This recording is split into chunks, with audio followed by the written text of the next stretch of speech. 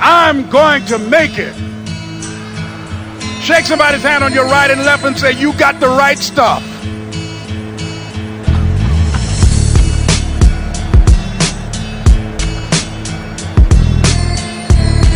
So yes, it's possible for you to live your dream. It's necessary that you associate with winners, that you work your system, that you are relentless, that you never give up. It's you. You've got to take personal responsibility. You've got to make it your personal business to make it happen. And you've got to resolve within yourself that I can do this, that it's hard, but you've got to say, I'm the one.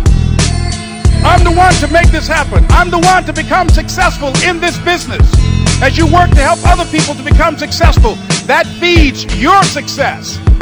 But you know it's going to be hard, but find out what will make it worth it for you. I told Mr. Washington I wanted to become a disc jockey. Someone asked me to tell this story. And he said, Les Brown, he said, if you want to do anything worthwhile in life, you've got to be hungry. And so I started working to develop myself. He said, I want you to practice every day being a disc jockey. I said, but I don't have any job now. He said, it doesn't matter. He said that it's better to be prepared for an opportunity and not have one than to have an opportunity and not be prepared. So every day I was working to develop myself. And that's what you must do.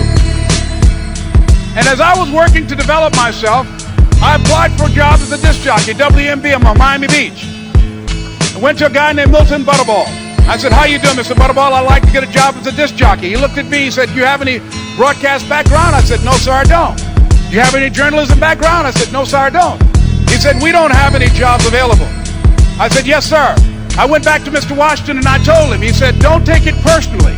He said, most people are so negative, they will have to say no 7 times before they say yes. He said, go back again. So I went back again. I said, how you doing, Mr. Butterball? My name is Les Brown. He said, I know what your name is. What do you want? I said, I'd like to know whether or not you have any jobs at disc jockey, sir. He said, didn't I just tell you yesterday we didn't have any jobs? I said, yes, sir, but I know whether or not somebody got laid off or somebody was fired, sir. He said, no one was laid off or fired. Now get on out of here. I came back the next day. Hello, Mr. Butterball. How are you? He said, fine. What do you want now? I said, I'd like to know whether or not you got any jobs, sir. Didn't I tell you the last 2 days we didn't have any jobs? I said, yes, sir, but I don't know whether or not somebody got sick or somebody died, sir. He said, no one got sick or died. Now don't come back here and throw me out again.